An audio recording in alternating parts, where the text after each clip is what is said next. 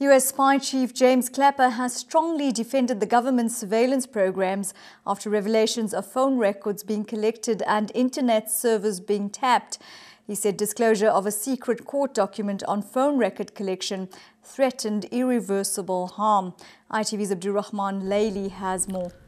The debate over whether the United States government is violating its citizens' privacy rights and civil liberties while trying to protect them from various national security threats escalated dramatically amid reports that authorities have collected data on millions of phone users and tapped into servers of 9 internet companies.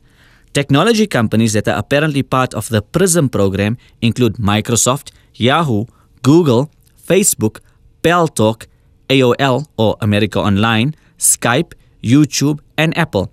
In statements released late yesterday, Google, Apple, Yahoo, and Facebook denied that the government had direct access to their central servers. The statement from Google mentioned that Google cares deeply about the security of our users' data.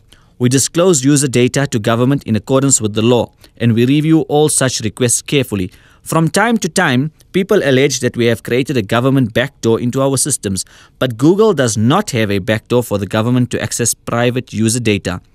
Facebook's Chief Security Officer, Joe Sullivan, reassured users saying, protecting the privacy of our users and their data is a top priority for Facebook. We do not provide any government organization with direct access to Facebook servers.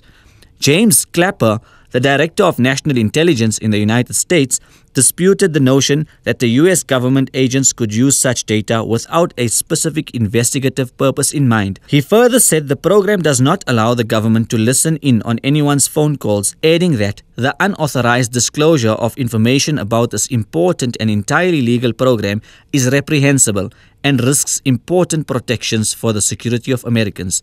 Senator Dianne Feinstein, a California Democrat who heads the Senate Intelligence Committee, says it's called Protecting America. A senior administration official emphasized that although the activities of people in the United States are included in the data being amassed by the government, the surveillance programs may target for investigation only non-Americans living outside the country.